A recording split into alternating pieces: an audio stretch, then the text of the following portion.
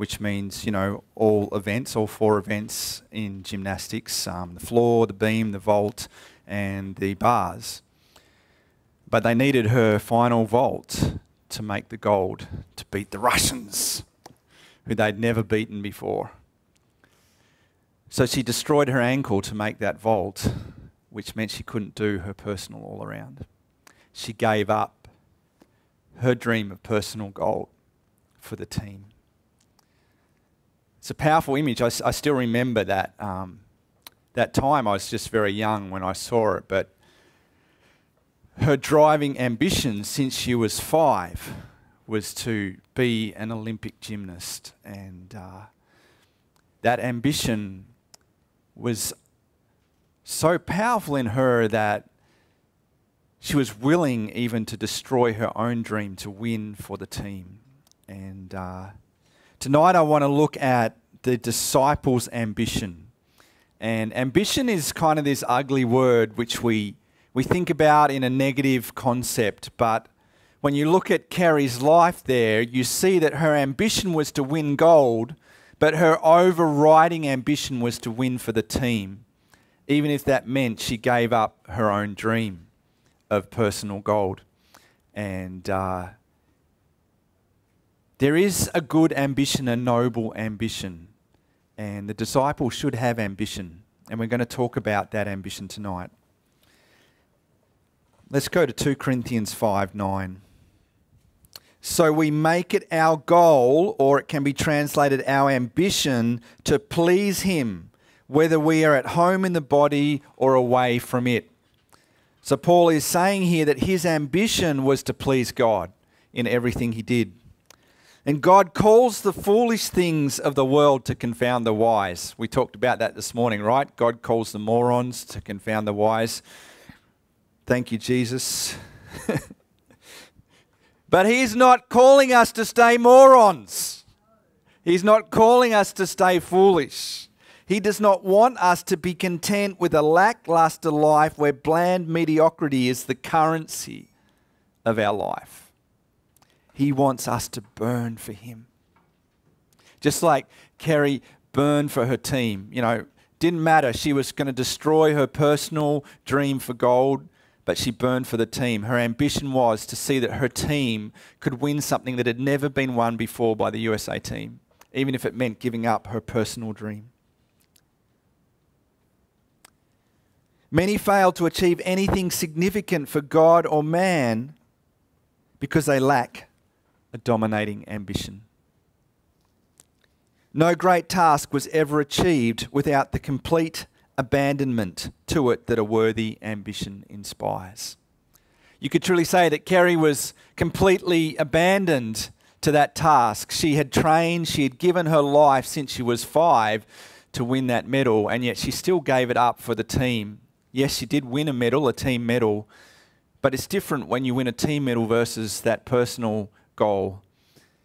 And so her ambition was a driving, complete abandonment to achieve that goal, and yet she was still willing to give it up for the team. And I wonder, in these years of COVID, this year of COVID, if we understand how it has actually affected the Olympics.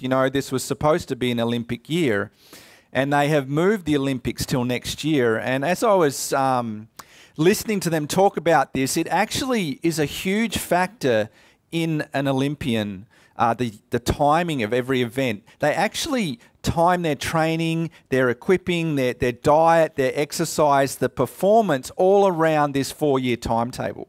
And of course they have the World Championships, they have all these other events. And so everything is timed down right to the week when they're going to actually perform. And suddenly it's a year away.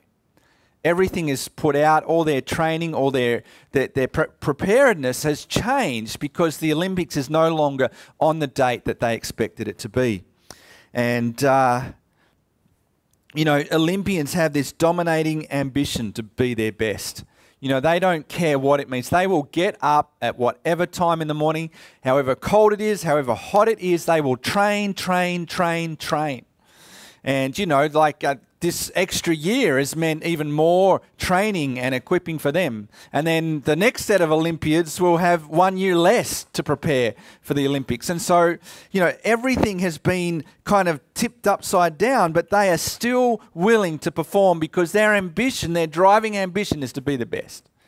And so even though everything is mucked up and messed around, they are still going to try and be the best that they can be. Marathon runners trade a year of their life for every marathon they run. They actually trade a year of life expectancy for every marathon they run. That is the dedication and commitment to their trade. That when they run a marathon, they're basically giving up a year of their life expectancy. That is how much they put into a marathon. It is 42 kilometres or miles. Anyone know? I think it's kilometres. They run it in about 2 hours. It's insane. They're literally running at 20 kilometres an hour. It is very, very fast. It is very, very fast. They have a hunger and ambition to be the best. And they trade even some of their life to be that best. I remember when I was young and someone came up to me, a person, an older person, and they said to me, in a derogatory way, they said, "Chris, you are ambitious." And they were saying it in a way to put me down. And I kind of felt a bit hurt by that because I respected this person, and I thought, yeah, maybe I am like ambitious in the wrong way. And I went to the Lord and sought his heart about it. And he said, "Chris, no, you're ambitious for me. You're not ambitious for you, you're ambitious for me. And I honor that in you and I love that in you. And don't let what others say about you worry you, because they're embarrassed by their own lack of ambition for me." And Paul here outlines another ambition, one that is not driven by self-desire to achieve for self, but one that is a noble ambition, one of a life given over to please the Father.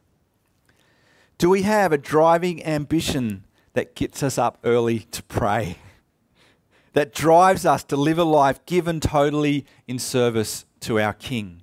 You see, what these Olympiads have is a driving ambition to achieve gold. But we are told in Hebrews to run this race, right? To finish this race, to run toward the goal. But our driving ambition is often to the couch or to our bed or to the social media rather than to the prayer or to reading the word or to spending time in worship or even to just being here tonight. Praise God, you're here, but this place should be full. Like our driving ambition is really for ourselves. It's about looking after numero uno, number one. Me. What do I want? What do I need? What's going to make me feel good about myself? We don't have this driving ambition because we've been taught that ambition is bad. It's pride. Don't get into ambition. Don't touch it. But ambition for God's glory is not bad. And Paul says this here. My ambition is to please him. That's what Paul said. His ambition was to please God. And we need a driving ambition in our life. We function better when we have something that drives us in the morning, in the evening, throughout the day. The issue with ambition lies in the motivation. Is it for us and our glory or for the glory of Jesus? Some people even, come to all the prayer meetings and come to all the meetings because their ambition is to seek glory for themselves, to look good in front of others. So their motivation for what they're doing is not for the glory of Jesus, it's for the glory of themselves. And so we always have to check our motivation. Is it for Jesus or for us? And too many disciples are content with the status quo. This kind of grace stuff has taught us to be people of low self-achievement. Well, I don't really need to improve myself in my walk with God because I'm under grace. I can just fail and it's okay, because I'm under grace. And so we've developed this kind of thinking where mediocrity is okay because I'm under grace. And that's not what God's heart is for his people. That's not what God's heart was when he spoke through Jesus and said, "Be ye perfect as I am perfect." You know, there should be a driving ambition in us to improve ourselves before the Lord, not in our own strength, but with the Holy Spirit's empowerment in our life. Desiring and hungering for God to do a work in our heart that we become all that he's called us to be. An ambition to further the glory of Jesus on this earth. God wants people with that dominant ambition in their heart that they will do anything, go anywhere for his glory to be made manifest, and for people that have never even heard about Jesus to hear about him. And that's his desire for all of us. And that's not a bad ambition. It's actually an ambition that God is calling us all to.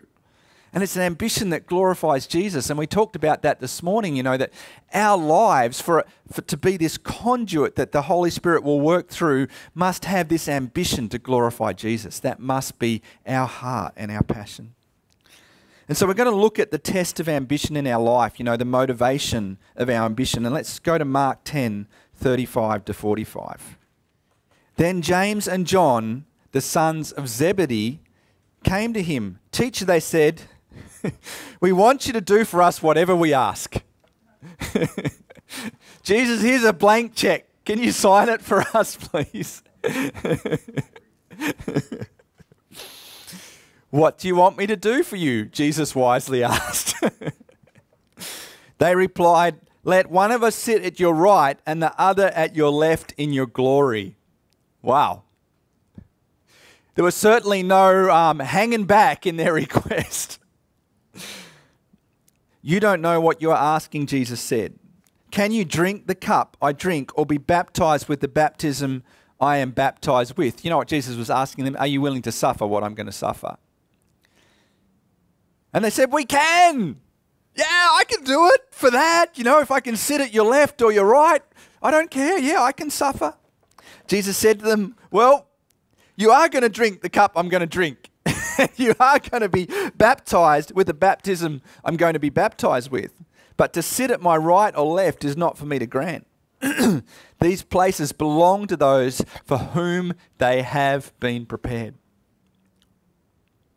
When the 10 heard about this, they became indignant with James and John. Jesus called them together and said, "You know that those who are regarded as rulers of the Gentiles lord it over them, and their high officials exercise authority over them. Not so with you.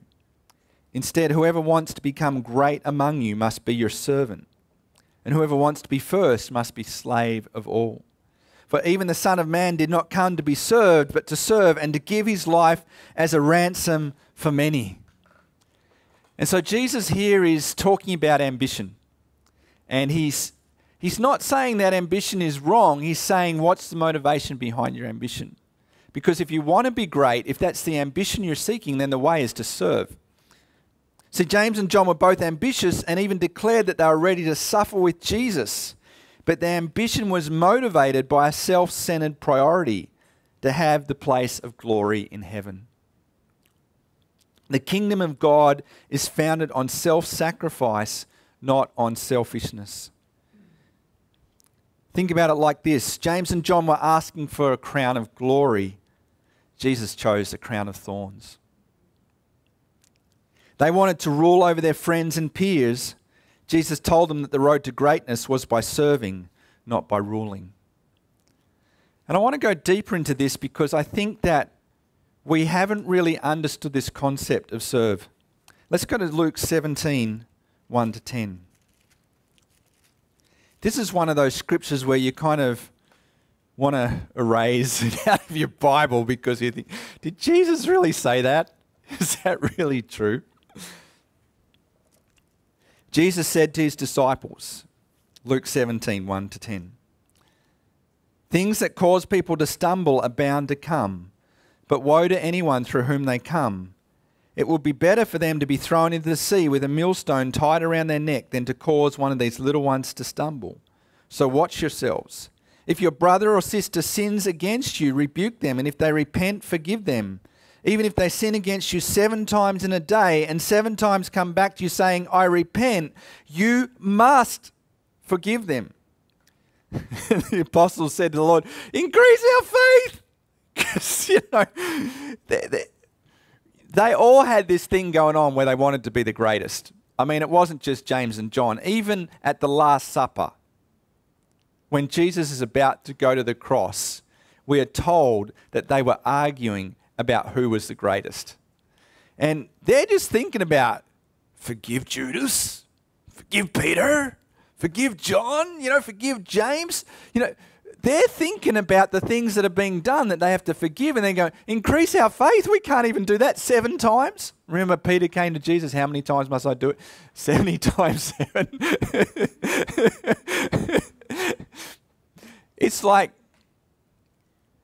they thought they needed this huge faith to be able to forgive. And then Jesus just goes, if you have faith as small as a mustard seed, you can say to this mulberry tree, be uprooted and planted in the sea, and it will obey you.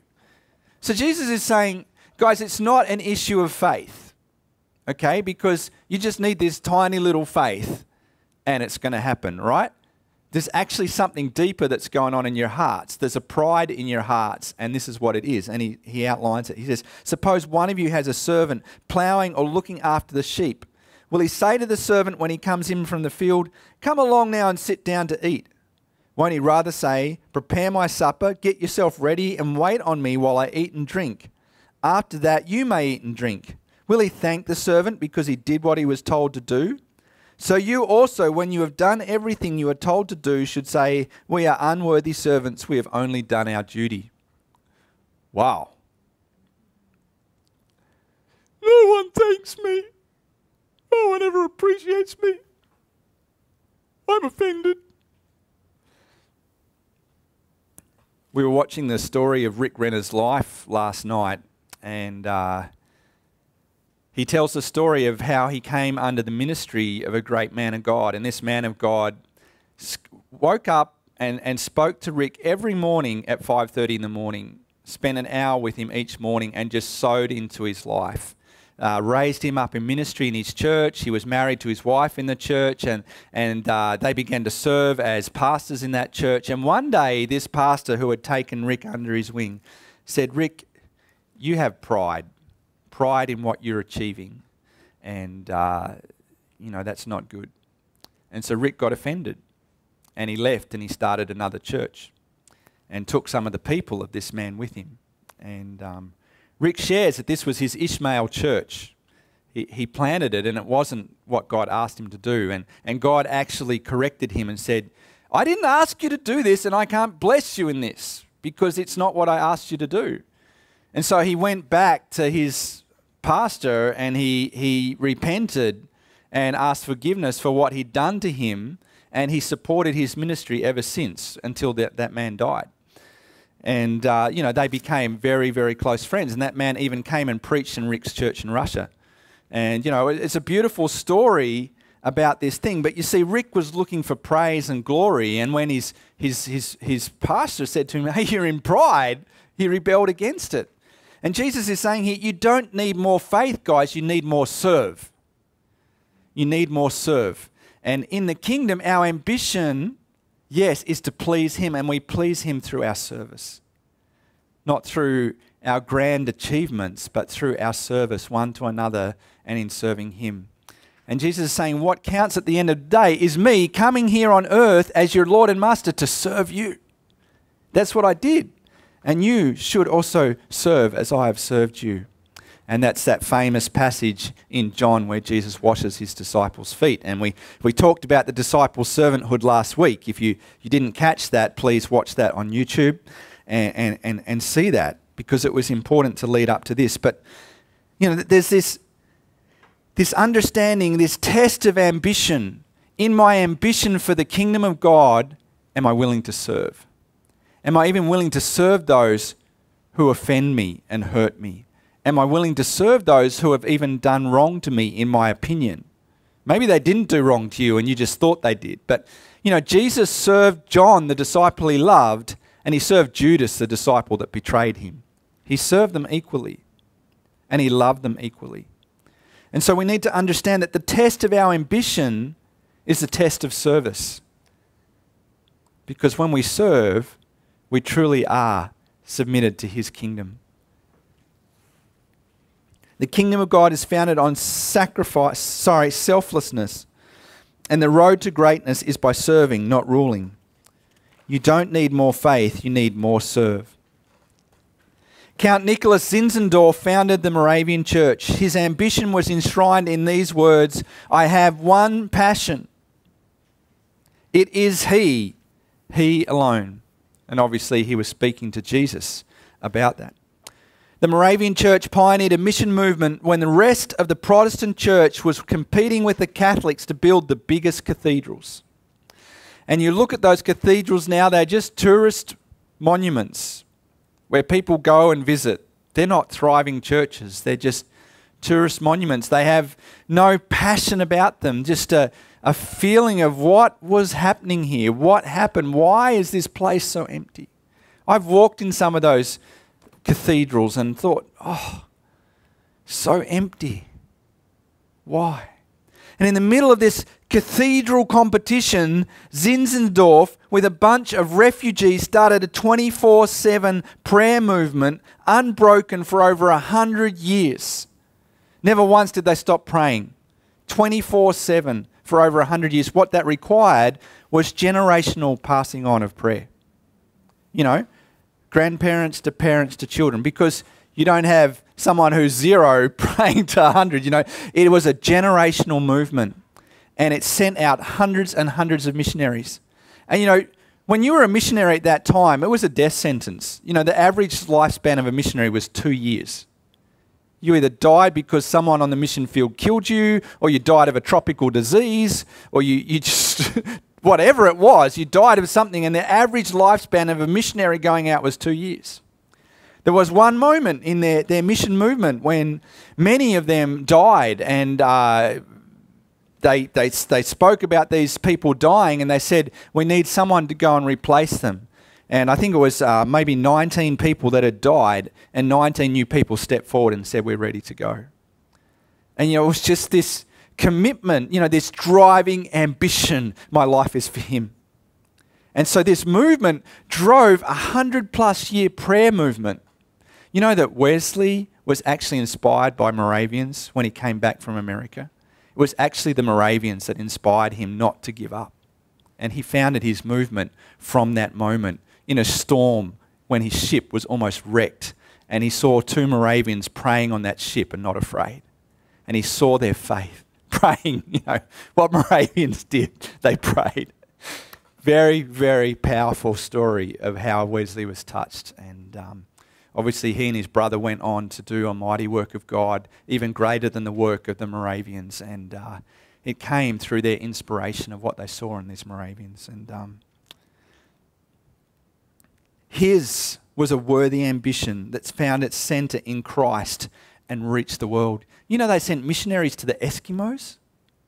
They were the first people ever to reach out to Eskimos. You know, like, could you think of a colder, more difficult place to go as a missionary than to Eskimos? I mean, like, right up in the ice, and, you know, no other people ever having gone there before. A very, very difficult task.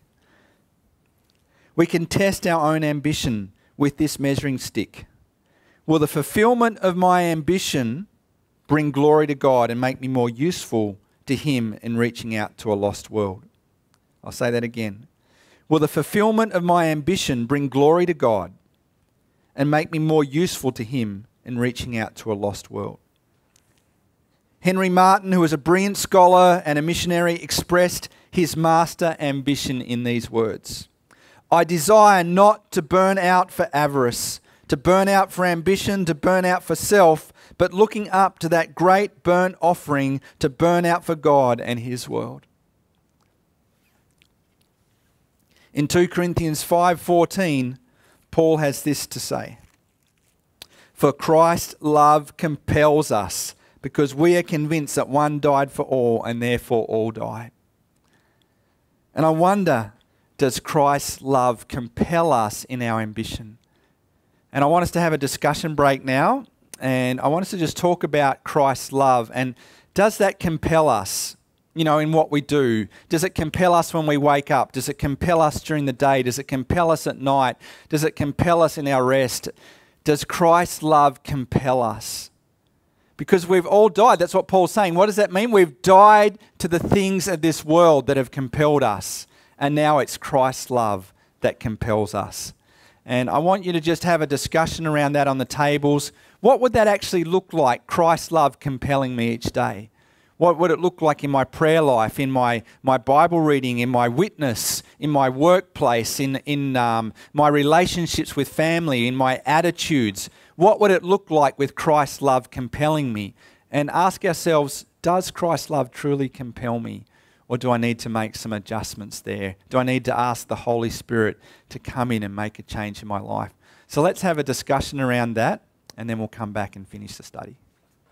I think part of the challenge is that when we have an ambition for God's glory, the devil can come and speak to us and say, oh, you're arrogant, or you're full of pride, or you're just wanting to show off. And, you know, we have to be aware of our motivations and be able to stamp our foot on the devil and go, no, I just want Jesus to be glorified and my life is to live for him. And we have to know our heart and just each day examine our heart before the Lord and say, God, just show me if my motivations are wrong today. You know, am I doing this because I'm trying to perform for you? You know, because that is a wrong ambition, because Jesus performed it all on the cross. Or am I doing this because I just want your glory in my life and in this world, and that's what I'm living for? So asking ourselves those questions is important. I think my wife is. And that's the true disciple maker, one who walks that journey. And that's what we're talking about tonight, right? Discipleship and how we make disciples and walking that journey with them. So that's really good. I just want to finish tonight with a story of a man who truly, I guess you could say, inspired me as a young person and gave me an understanding of healthy ambition and what ambition looks like in a person that wants to live for Jesus. But I just want to begin with Hebrews 12, 1-3. Therefore, since we're surrounded by such a great cloud of witnesses, let us throw off everything that hinders and the sin that so easily entangles, and let us run with perseverance the race marked out for us, fixing our eyes on Jesus, the pioneer and perfecter of faith. For the joy, there's that bucket of joy, set before him, he endured the cross, scorning its shame, and sat down at the right hand of the throne of God. Consider him who endured such opposition from sinners, so that you will not grow weary and lose heart. And, you know, the Holy Spirit was just saying something to me right there that, you know, remember I was talking about happiness and joy and the pursuit of happiness this morning, and it's not about happiness, it's about joy. And we see here the cross. There was nothing happy about the cross. There was nothing happy about being nailed to that cross, you know.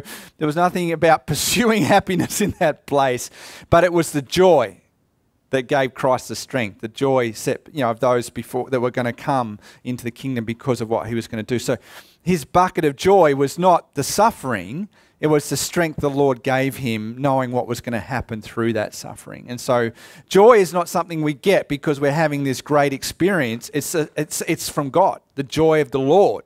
You know, God's joy is our strength. And it's a beautiful illustration of that joy here when we are struggling with something, to understand that that bucket of joy is not some kind of happy experience, it's God's strength in our life. And yeah, so anyway, I want to talk about Jim Elliot. Who's heard of Jim Elliot here before? Okay, about half of us. Jim grew up a very talented young man. He was good looking, a great speaker and sports person. He loved the outdoors and was passionate for God. But God began to do a work in his heart, challenging him to go beyond the shores of his native USA and reach out to people who had never heard the words Jesus Christ. As people began to question his talk of missions as something best left for others, that his skills and abilities would be of best use challenging the youth of America.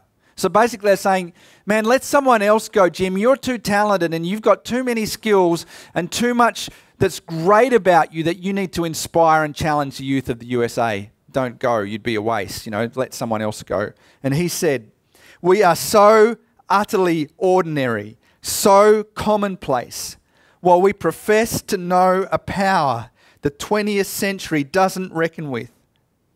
But we are harmless and therefore unharmed. He means the devil. We're harmless to the devil and therefore we are unharmed. We are spiritual pacifists, non-militants, conscientious objectors in the battle to the death with principalities and powers in high places. Wow. Conscientious objectors in this battle against spiritual. Sorry, God, I'm not fighting. I'm not fighting. I'm a conscientious objector. I'm conscientious, God. I love you, but I'm not going to fight. We are sideliners coaching and criticizing the real wrestlers while content to sit by and leave the enemies of God unchallenged. The world cannot hate us. We are too much like its own. Oh, that God would make us dangerous. Wow. So you can feel the ambition in him. It's a burning for Jesus. And he doesn't care that everyone around him is telling him, stay home, Jim. You're a valuable asset. You need to challenge the young people of the USA. They were challenging him with a vision that was positive. You can inspire these people. But he was not sidetracked because his ambition was to glorify Jesus. And so in that point, he goes, I'm not going to be a conscientious objector. I'm not going to get out of this fight. I'm in, I'm not going to be this spiritual pacifist that doesn't combat the enemies of darkness, and leave that to someone else. Am I willing to fight or am I willing to wait? Wait for a better time, an easier time, a more successful time, a time when I have more time. No, the time is now. Faith is now, not tomorrow. Oh, how many people have lost their purpose in God because they waited for a tomorrow that never came. What's our ambition? What is driving us? 1 Corinthians 6:19-20.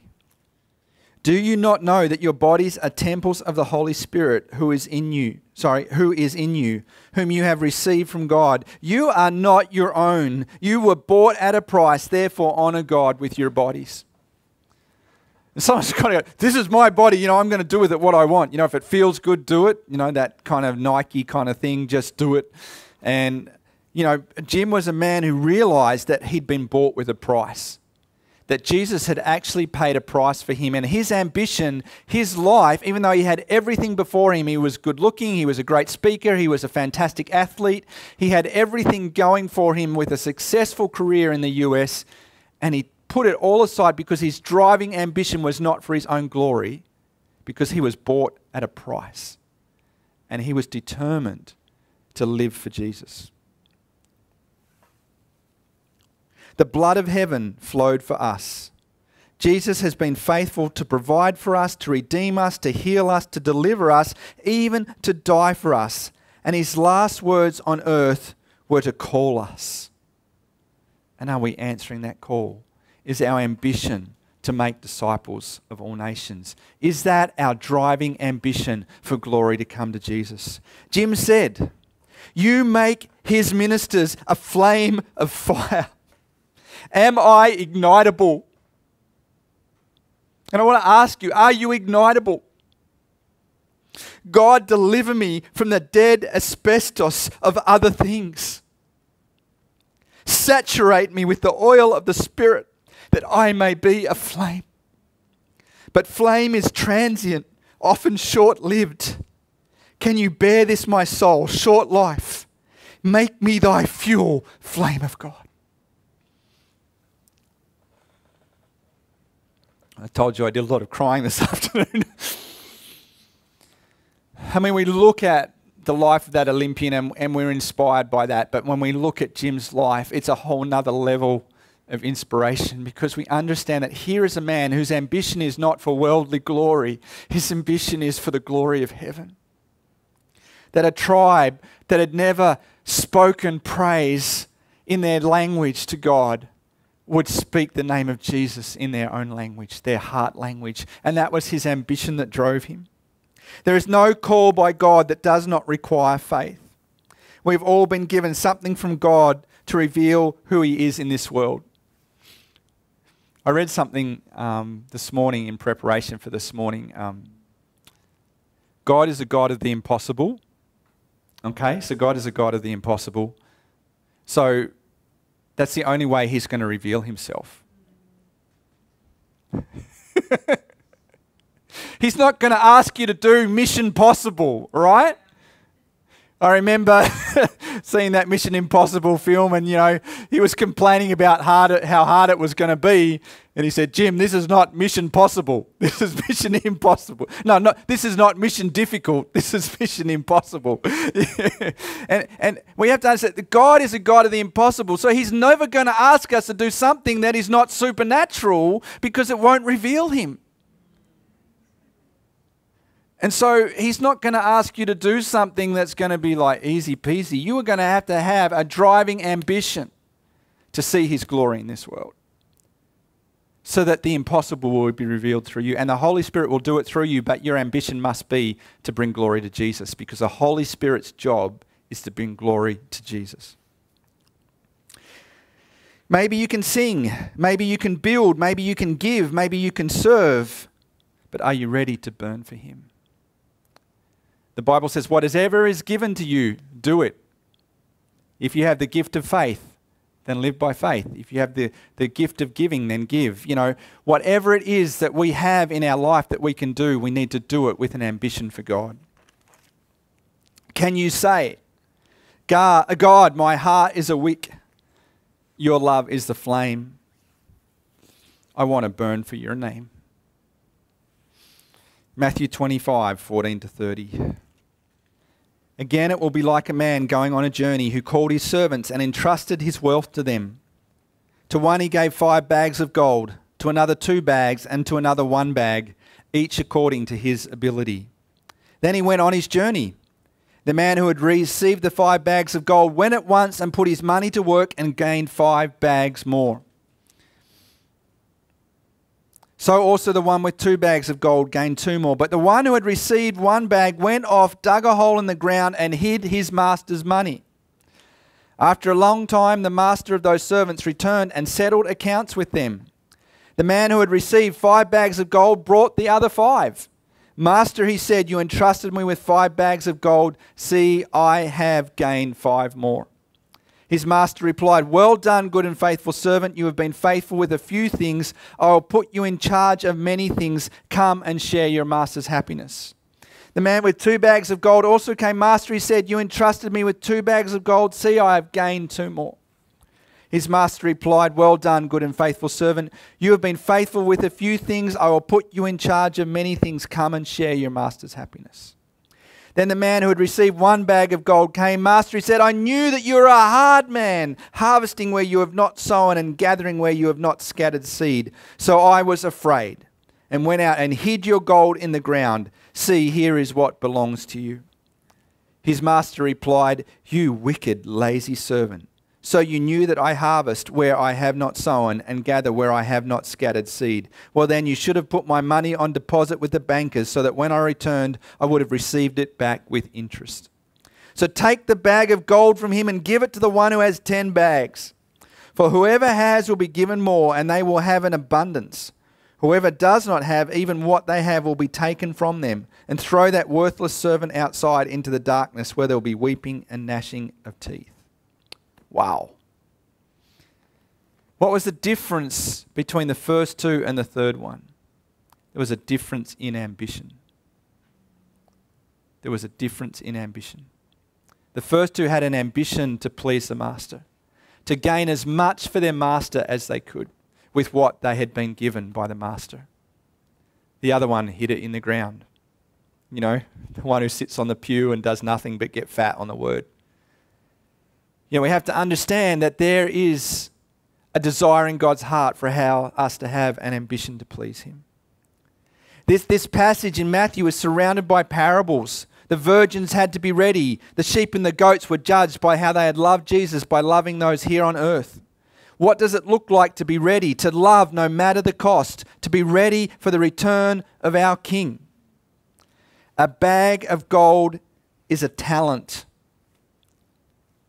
We are given talents according to our abilities, right? We all have different abilities, different talents. Well, the talent was the heaviest unit of measure for gold, silver, and bronze in the time of Jesus. A talent was 6,000 denarii. A denarii was a day's wage. So one of these bags of gold was 6,000 days' wages.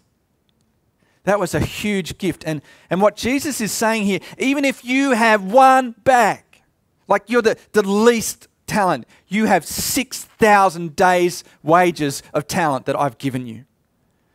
That's what Jesus is saying. Even you who think you are nothing, who think you are just the littlest of my servants, I've given you immense wealth. But what is your ambition to do with what I've given you? 6,000 days' wages is about 20 years' wages, or about $1 million, a lifetime's wage. What will we do with our life, our talent that God has given us? Jim Elliot was in his early 20s. He spent his youth preparing to go to Ecuador. He dedicated 3+ years to reaching the Quechua, I don't even know how to pronounce that, people, so he could then reach the violent orcas. Quechua. Dave will know because he's been to South America. So, yeah, he spent 3 years learning about a tribe, not so he could reach that tribe, but so he could reach another tribe that this tribe was afraid of. The orcas. The orca was a word from the Quechua that meant savage. And so he was reaching these Quechua because they could at least help him to reach the orcas, who they called savage. While there, he married and had a child with his wife Elizabeth. The orca were actually the Hurani people, and Jim began to prepare to reach them. For 3 months, he flew over the tribe, delivering presents with a bucket. So they had a plane and they had a bucket attached to a rope, and they would fly over and drop presents with this bucket into the tribal group for 3 months. And so the tribe reciprocated, and they put stuff into this bucket and they were able to pick it up. And so there was kind of this exchange of gifts going on. And Friday, January 6th, the 3 orcas on Friday, January 6th, they landed and built a tree house near the orca village. And one of the orcas came out and they took him for a ride in the plane. So they actually took him up in the plane and flew him around. So, they're building relationship. It's looking good. They knew the dangers, and their wives sent their husbands knowing they might become widows. Elizabeth wrote, they went simply because they knew they belonged to God, because he was their creator and their redeemer. They had no choice but to willingly obey him, and that meant obeying his command to take the good news to every nation. You see, they were compelled by Christ's love. Not by anything else. The compelling ambition in their life was the glory of Jesus. On Sunday, January 8th, so this is 2 days later, they were due to radio in at 4:30. There was silence. A plane was sent, and then a rescue party, and 4 of the bodies were recovered, all speared. All 5 were martyred for the sake of Christ. All were married, and 4 were fathers. 1 wife was pregnant. Her 3-year-old was heard to tell the new crying baby, "Never mind, when we get to heaven, I'll show you which one is daddy." Jim Elliot once said, "He is no fool who gives what he cannot gives what he cannot keep to gain what he cannot lose." I'll say that again. He is no fool who gives what he cannot keep to gain what he cannot lose. Jim had seen through the consumerism of his culture. He had seen the emptiness of all this world offers. He had realized that for the greater value of the new creation God promises, he was ready to meet his Creator. The potter's hands had formed his vessel well, one that fulfilled its purpose even in the shattered dreams of the wives and family left behind. These wives picked up where the 5 had left off, and 2 years later baptized their husbands' killers in the very river where they had been killed. the whole tribe came to Christ. In the very river where these men were speared, their wives baptized their killers. Jim's last words recorded as he waited for the AUKUS to come, written in his journal, and I'll read them out to you in closing. I walked out to the hill just now. It is exalting, delicious to stand, embraced by the shadow of a friendly tree, with the wind tugging at your coattail and the heavens hailing your heart to gaze and glory and give oneself to God. What more could a man ask? Oh, the fullness, pleasure, sheer excitement of knowing God on earth. I care not if I never raise my voice again for him. Perhaps in mercy he shall give me a host of children, that I may lead them through the vast star fields to explore his delicacies, whose finger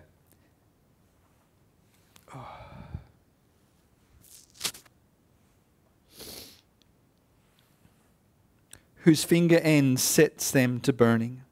But if not, if only I may see him, touch his garments, and smile into his eyes, oh then, not stars nor children shall matter, only himself.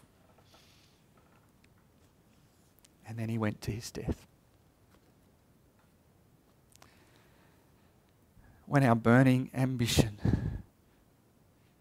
is to see the glory of Jesus come to the nations will hear about Jesus. And the only reasons the nations do not hear about Jesus is because his disciples do not have a burning ambition for the glory of Jesus. Their burning ambition is for themselves, for their own glory, their own feathering of their own nest. And the church needs to wake up and realize we need an ambition for God's kingdom here on earth as it is in heaven. Father, I thank you that you created in us a desire and hunger and ambition, Father, for your glory here on earth. That, Lord, we would desire to be used by you. That as your disciples, Father, we would really, truly, utterly desire to make disciples. That would be our burning ambition. And whether we burn bright and short, or whether we burn long, Lord, that we will burn for you and nothing else in this world. In Jesus' name.